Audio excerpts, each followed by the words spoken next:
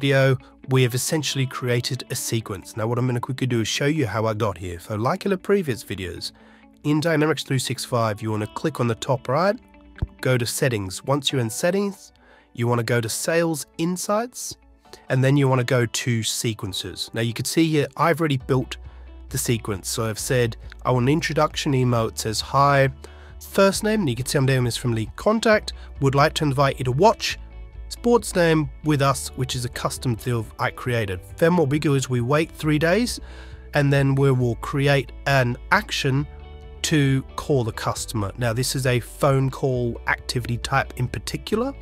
You obviously have multiple, you can have notes, phone calls, meetings, etc.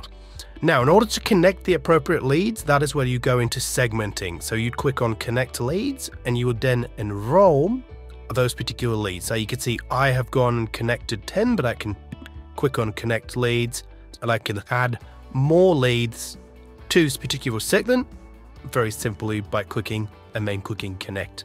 So that is how you create your sequence, and there's plenty of templates, and then allocate the appropriate leads to the sequence.